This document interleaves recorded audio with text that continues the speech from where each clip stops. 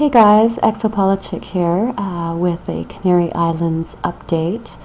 One of my subscribers brought to my attention tonight what I've been watching for and kind of fearing, well, definitely fearing. The first part of today, or yesterday in Universal Time, was relatively quiet for the Canary Islands. There really wasn't a whole lot going on, as you can see here. There was just the odd tremor here and there. And although some of the odd tremors were 3+ magnitude. But then, we came around midnight, Universal Time, and here we have this swarm or uptick of earthquakes at the Canary Islands. We just had another one. Okay, I want to draw your attention to the fact that we have three 3+ magnitudes in a row here at 2.8, and then another 3 in a row. And then the latest one that just happened, the latest 2 that just happened were 3s, 3+s. Okay, if you had the opportunity to listen to Mitch Batros last night on Coast to Coast AM, I do have some of that interview on my channel. He mentioned that basically the way the big one is going to happen is going to be by a gradual increase in magnitude of these quakes, and lo and behold, it's coming true right before our eyes. It was pretty steady. We would have 2+ magnitudes with the odd 3 in there, and now it seems the tide has changed a bit, and we have steady 3+ magnitude quakes going on there. So basically we need to keep our eye on what's going on here, because according to Mitch Batros, something as relatively minor in most parts of the world as a 5 magnitude quake could actually be significant, sufficient enough at the Canary Islands to cause the enormous landfall that would result in the tsunami that would affect the east coast of North America and the Caribbean.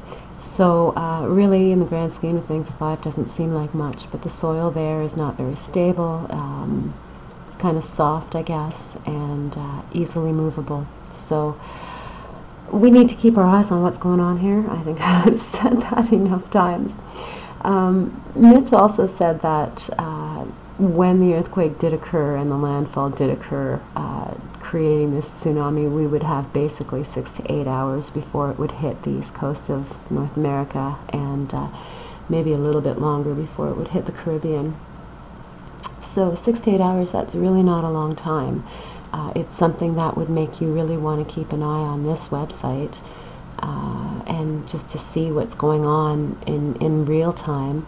I don't know what the delay is. I'm sure I could figure it out, but I've been sick and my brain's just not working right today. So I'll do the math tomorrow and we'll figure out what the delay is between when the quake occurs and when they report it to us on this website, because when you've only got 6 to 8 hours, every minute counts. So in that 6 to 8 hours time, people living on the east coast of North America, the Great Lakes area, they're going to have to think about where they're going to go. You're going to have to fill up your cars, and you're going to have to head for high ground away from large bodies of water that are connected to the ocean. So if you're along the St. Lawrence River, if you're in the Great Lakes region of the United States and Canada, and most particularly along the east coast of the United States and Canada. Now, I'm not the USGS or anything like that, so I can't really say this is what you have to do, but all I can do is suggest that you have a full tank of gas, you have some cash on hand, and have an escape plan. I've done that, and it really didn't take much, and it kind of sets my mind at ease. The only trepidatious thing is actually keeping an eye on what's going on here on this website, because I don't feel confident that we would really hear much in the mainstream media about what's going on there. Not until it was too late, and that's not good enough for me. Ali Velshi, he's just not going to be on the ball for me enough in this case. So keep an eye on this website. Stay tuned to my channel. I was planning on heading to bed because I haven't been feeling well, but I think I'm just going to surf the web a little bit and see what more information I can find on what's going on there. and what the implications are. I'm also going to look for that documentary on the mega tsunami, and I'm going to try to post it on my channel, because I think it's important for people to see it and to know what could potentially happen. And you know, don't be scared, just be prepared, and you know, do the best that you can, because chances are there's somebody relying on you to do that. So I'm going to sign out for now. Stay tuned. Thanks for watching. Have a great evening, everybody. Love your loved ones dearly, and talk to you again a little later or tomorrow. Bye now.